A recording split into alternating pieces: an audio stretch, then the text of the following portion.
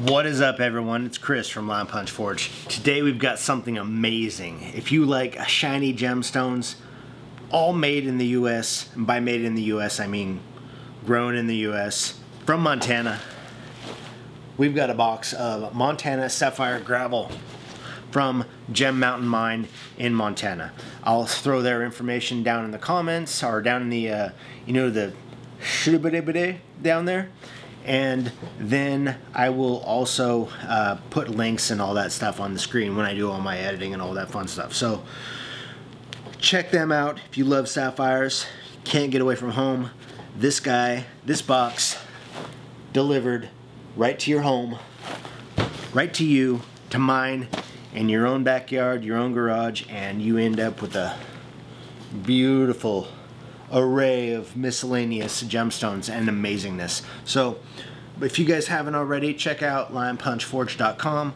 Also, if you like merchandise like this guy and some shirts and some other fun stuff, check out LPFswag.com. I got t-shirts, I got fun stuff.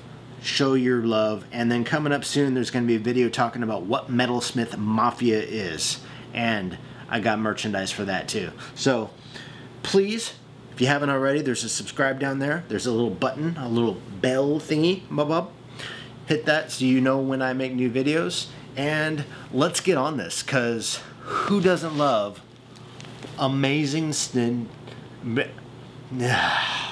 let's just do it.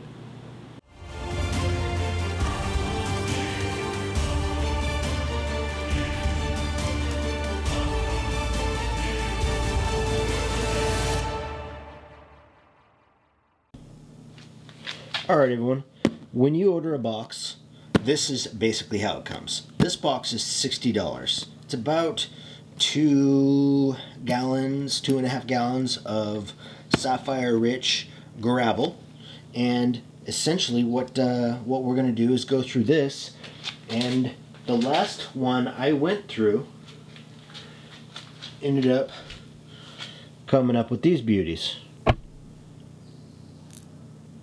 Who doesn't love amazing sapphires, right? So, we're going to open this box. I'm going to show you guys exactly what you're looking at here.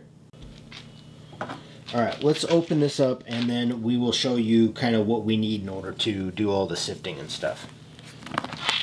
Box of gravel. Straight from the mine. They take shovels full, throw the shovels in the bucket, and it arrives to you looking like this.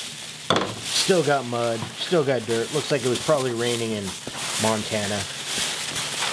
Still got all sorts of fun stuff in here. But just looking at the top layer, you'll see some bigger rocks, some smaller rocks, and sometimes you'll find some organic material too, like that, because this came out of the ground. They haven't done anything with it other than take a shovelful, throw it in there, and then now you get to dig through.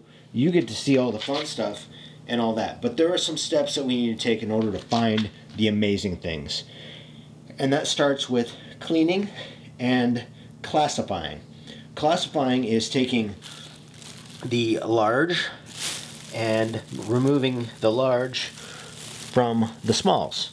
The smalls are what your sapphire is going to be normally found in, because they're little bitty pieces. You're probably not going to find a sapphire that size. So, but that said, if I do, I want to make sure I save it. So there's a classifying system that I use to keep the gravel big chunks separate from the little chunks, so that later on I can go through and I can look through to see if there's any cool hematite or jaspers or agates or anything like that, because this lot of stuff will have a lot of those things. They'll have some hematite, they'll have some jasper, agates, lots of sapphires, lots of little sapphires. But right now you can't see them because they're all covered in mud. So let's talk about what we need. Alright, I've done this a few times, and this is by far the simplest method that I've found. I have these 3 classifying pans. I have what's going to be my bottom bottom pan, and it's got the smallest mesh. The next one is going to be kind of a medium mesh, and then the last one is going to be my coarsest mesh, and I'll stack those on top of each other. What I'm going to do is these fit inside, or not inside, but into the lip of a 5-gallon bucket. I'm going to take these, place them on a 5-gallon bucket, and just put in a little bit of dirt from the box, run some water on top, sift it all down, so that my bottom pan there will most likely, more likely than not, have my sapphire bearing gravel. So I want to separate those, but I don't want to discard these 2 layers of gravel for classifying because I want to go through those later. So what I'm going to do is I'm going to take the leftovers from here, I'm going to dump those into the 5-gallon bucket that this is sitting on, and I'll save that for later. Then, after you get your first pail, you're going to need a variety of tweezers, maybe a loupe. A flashlight helps sometimes, but if you're going to be doing tweezers, I do not recommend doing cross locks like this, because sometimes you'll get gravel in there and you won't be able to open or close those very well. I like these because I can apply pressure, I can relieve pressure, and they don't get clogged up as easily. So the other thing that I do is I'll put a towel down, because this is going to be washed gravel, and I'll flip it over, and we'll get to that in a minute, but I'll flip it over, and I want some place for the moisture to go into the towel and not running off the table and all that kind of fun stuff. So we'll do that. We'll come back, let's do our first wash, and I'll show you how that goes. Alright, one of the things that we're going to have to do is I've got a bucket down here that I'm going to fill up with water. I'll pour all the gravel into it, and then I'll use that to kind of start pre-washing the gravel.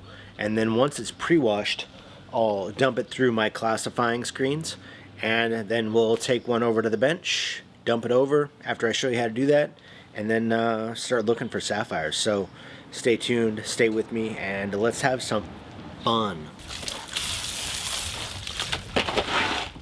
And we're going to fill that up so that we have some stationary water for me to wash the pan in. And then once that's all filled up, we'll keep it filled up. I'll probably cycle the water a few times in order to get some of that muddy dirt out.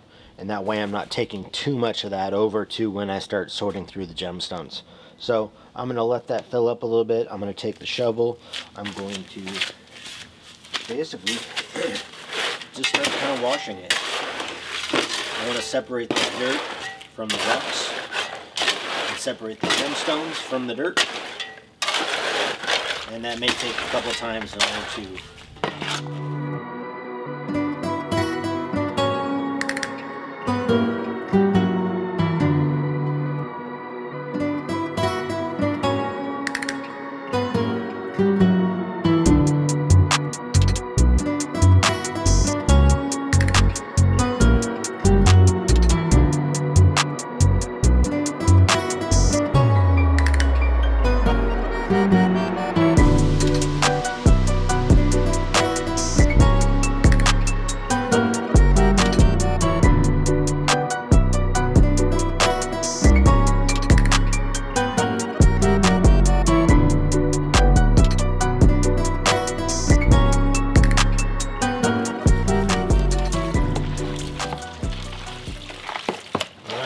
to the point where we get to start filling up this with water so that it can stay full, and then I'm going to start classifying material to the pans.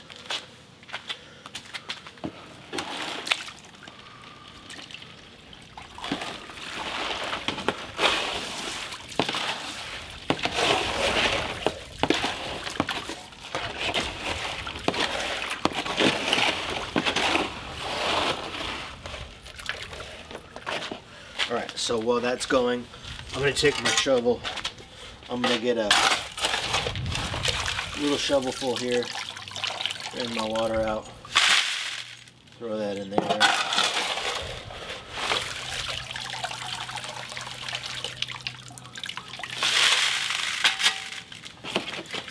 And then we're going to just shake it around. And here I already see one right there. So that guy's a little sapphire. We're going to go ahead and shake all this stuff down.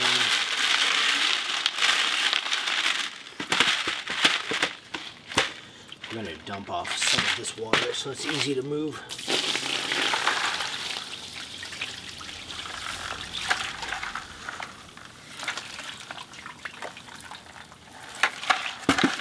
That way I can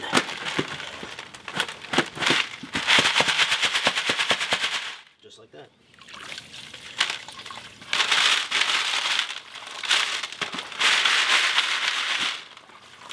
Since I don't seem to have a whole lot in there, so I'm going to take another scoop.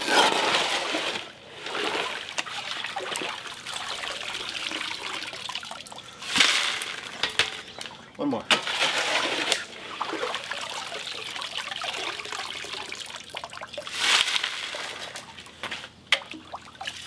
I always wash my shovel up. I don't want to have one stuck on there.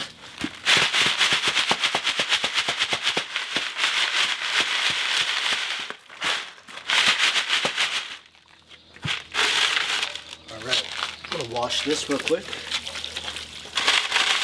Get everything tumble down.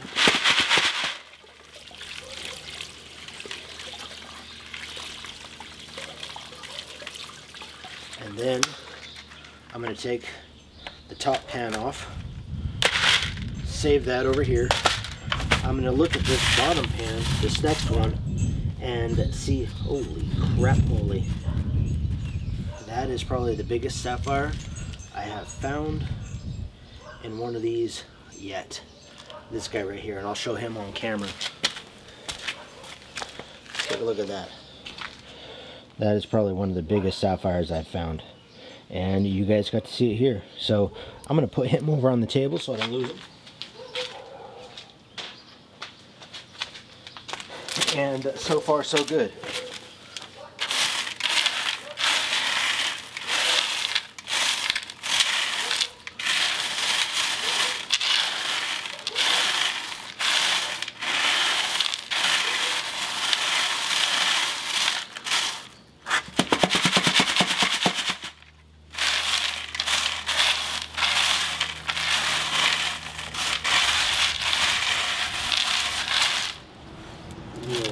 This real quick.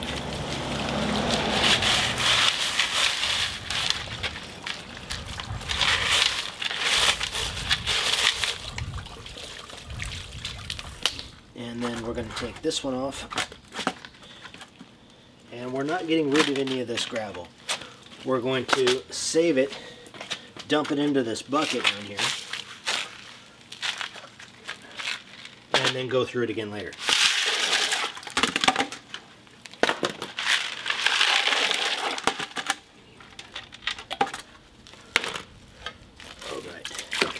So now here's where the secret comes in. It's all about how you move your pan. Sapphires are heavy, so they're going to sink to the bottom. So what you're going to want to do is get all the dirt off of them and then start moving it so the heavy stuff can fall to the bottom. Swirl it around. Left and right, forward and back, swirl it around, lift it up, and this will hopefully bring those beautiful sapphires to the bottom of this pan, which means when we flip it over, it'll be on the top of the pan. So I'll do this a few more times.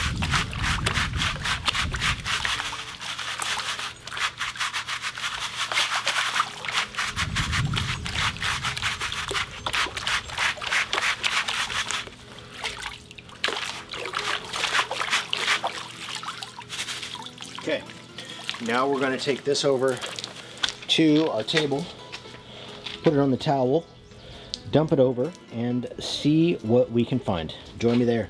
Oh, I see one already. Okay, so here we have our pan, and I'm going to just zoom in and move this around a little bit for you guys to see kind of what you're looking at when you're looking at the gravel. And I'm looking in the screen trying to find one for you, and there's one right there. So let me see if I can point to it.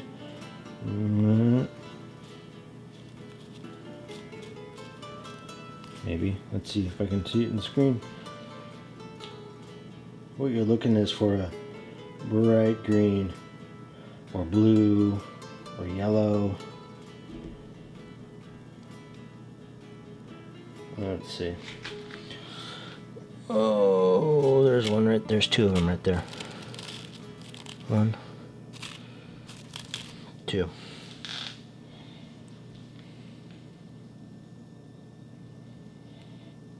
One kind of green, one kind of blue.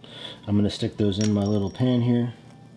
And then I'm going to also put our huge one in there for us to look at. So I'm going to zoom out and we're going to dump this thing and see what kind of fun stuff we have in it. Alright, here we go. I'm going to dump this and try not to hit my camera. And I'm going to come towards me. And it just moves everything to the bottom. Shake that out a little bit.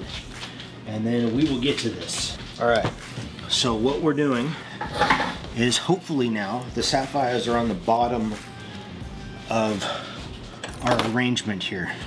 So I should be able to just pick through, and they should be in the center area because of how I was swirling it. So there was one little guy.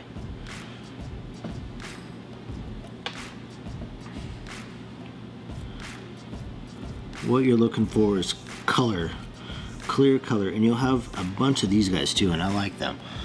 Little tiny pinks. Find some color. There's another one right there.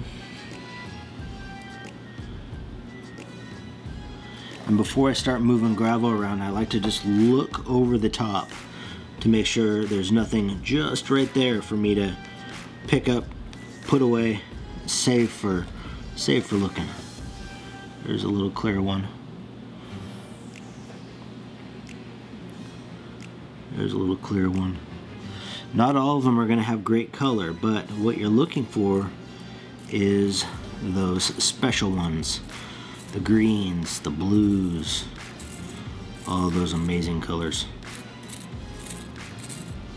Like this guy.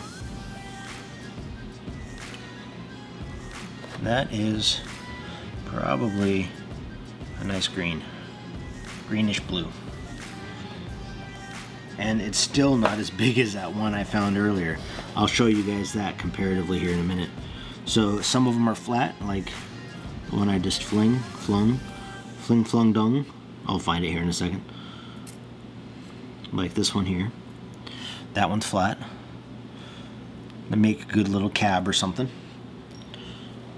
And what I'm doing is I'm just a little bowl full of what I'm keeping here, so I can keep all of it separated. Here's a little tiny pink one. Let's see if I can find some more green ones.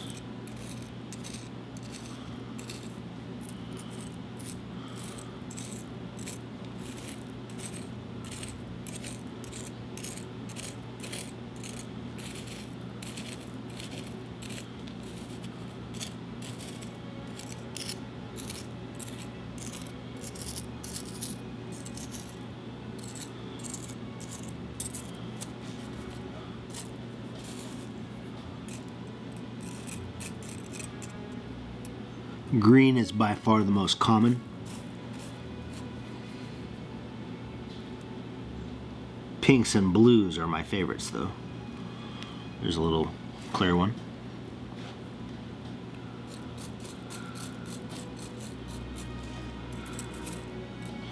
Alright, now that I got most of the top kind of looked at, I'm going to start looking through this a little bit deeper. Trying to look for colors, and then I can always pour this back in that other bin to be washed and then re-sift it again. I will go through this stuff several times to find what I want to find. You're not going to get everything the first time. So that's why it's good to save this stuff, look at it later, let your eyes rest. That one's decent, but it's kind of milky.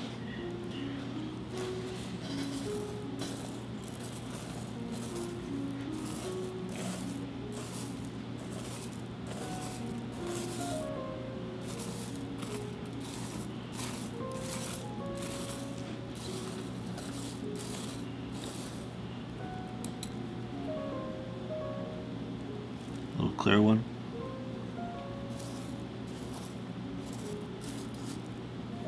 Another little clear one.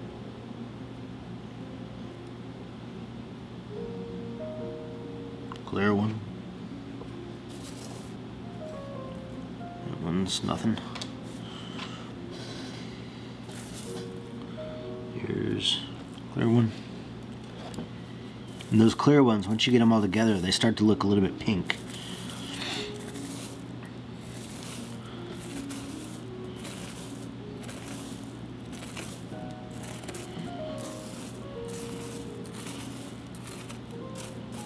Thought I saw some green. I did. There you go. There's another green one.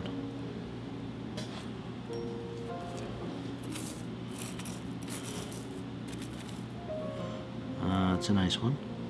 Clearish green, but it's got some nice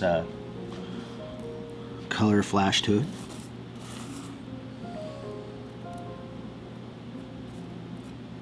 Little tiny bitty one. And I'll save this gravel and just go through it looking for the little guys later on. Right now I'm just trying to pick out the big ones. I get bored, feel like rock hounding at home, I can take out the gravel and just start picking out little guys. And when I say little, I mean like the size of pave stones. Tiny.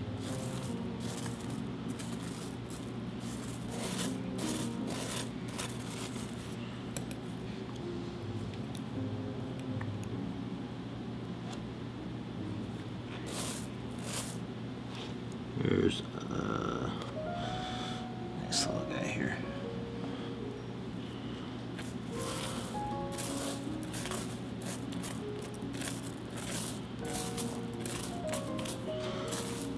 All right, I'm gonna dump this back into that wash bucket and get some more. So I'll be back in a second. All right, number 2.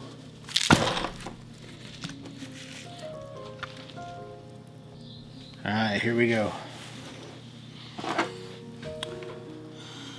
Let's just search the top here real fast. There's a bunch of these little tiny clear ones that I like. And they add up after a while. There's, looks like a blue. There's a little green. Maybe. Focus. Kind of hard to focus on those guys. I'll show some close-ups here in a minute. Little tiny clear. There's a nice one. Little blue. Try and darken you guys up a little bit. There you go. There's another one.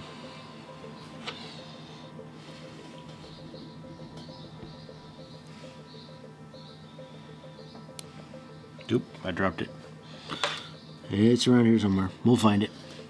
It landed on the towel. I could hear it. A lot of these little clear ones. Like I said, they add up after a while though.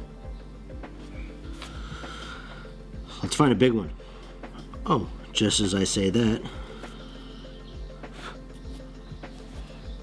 there is a decent sized yellow.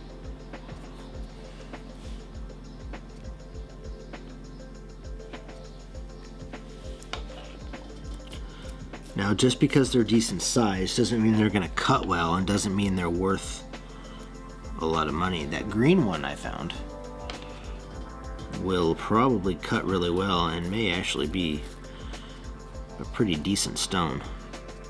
Or clear yellow.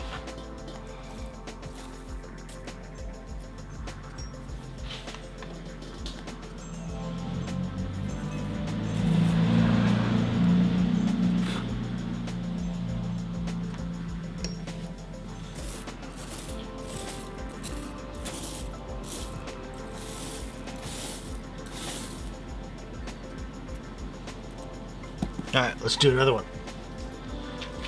And again.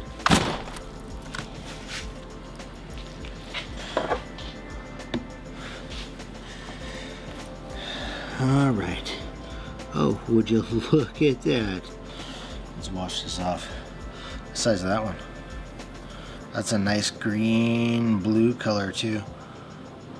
Variegated blue. We're gonna get close-ups of these when I get them all washed up and organized. A little blue. Here's a green. Another blue. Another green. Another green. Bring my light down here to see a little bit better.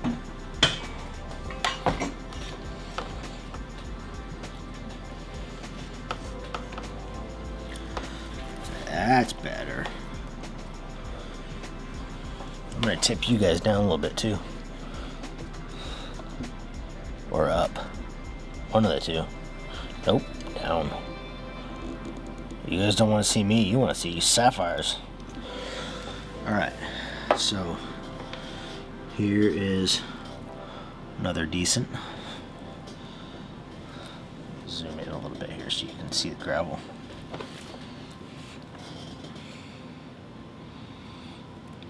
A little tiny one. I'll pick those out off camera probably.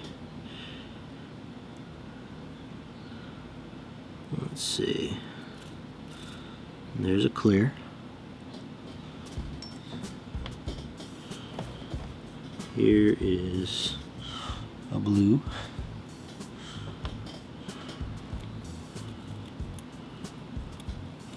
Now when I swirl my pan around in the water, if I use centrifugal force to spin it around, I can get all the sapphires to be around the outside edge. So I tried to do a better job of that this time, and it looks like it paid off because they're all around the outside edge.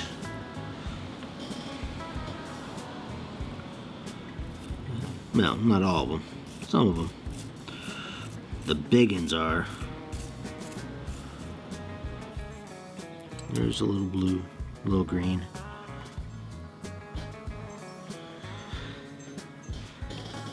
Let's see. There's another one.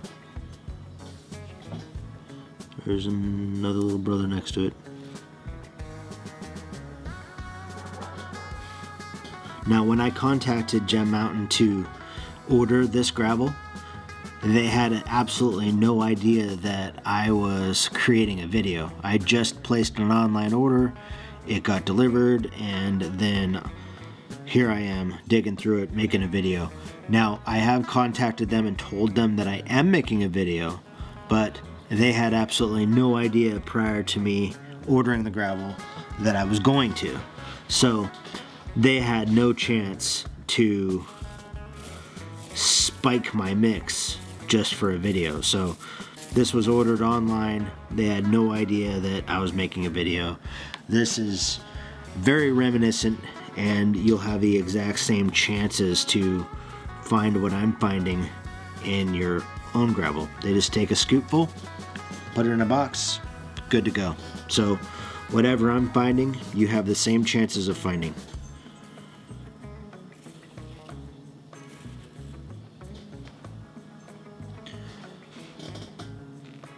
So the next question people have is $60 worth it?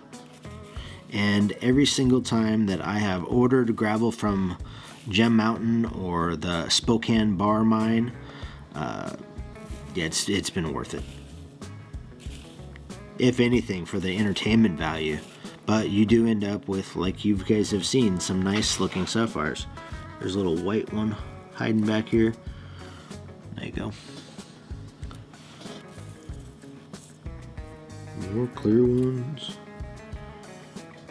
Some of these are milky colored with inclusions, but my favorite are the little tiny round green ones, and you find those things all day long. There is either a garnet or a spinel.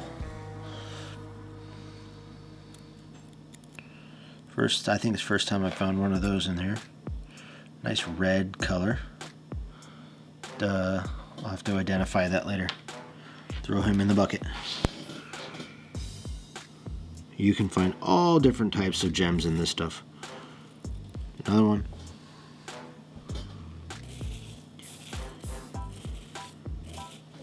Let's get our light out. Just play with some light. See what we can see. Little clear ones.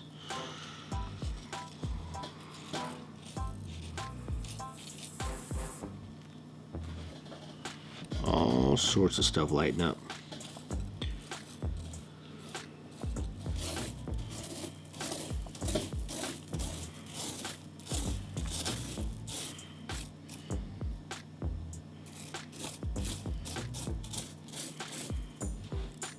There you go.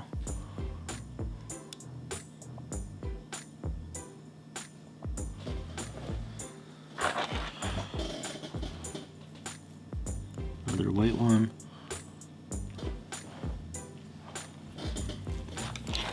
Move this around so I can see a little better.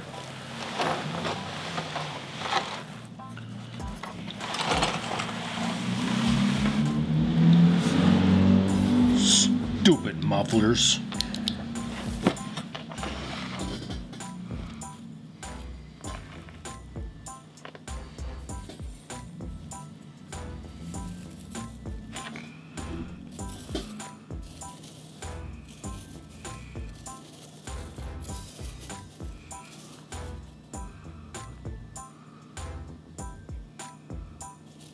Just looking for bits of color or glimpses of shiny stuff. Like I said, you watch this several times, doing the same thing over and over again, and sometimes you'll miss one and you'll get it the second time or third time. But this is hours of entertainment, especially if you are boring like me. Oh, there's one. Almost missed it.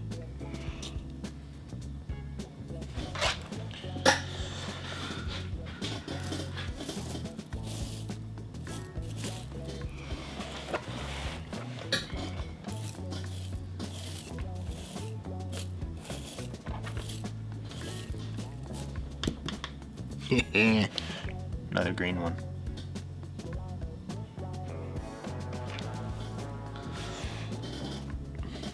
Another green one. Don't know where that one went. White one.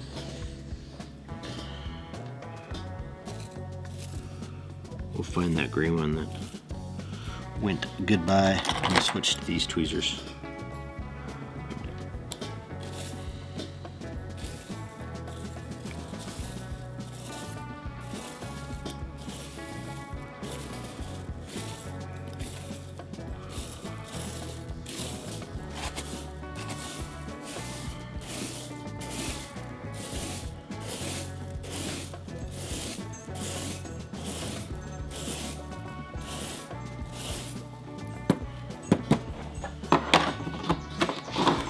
All right, let's wash another.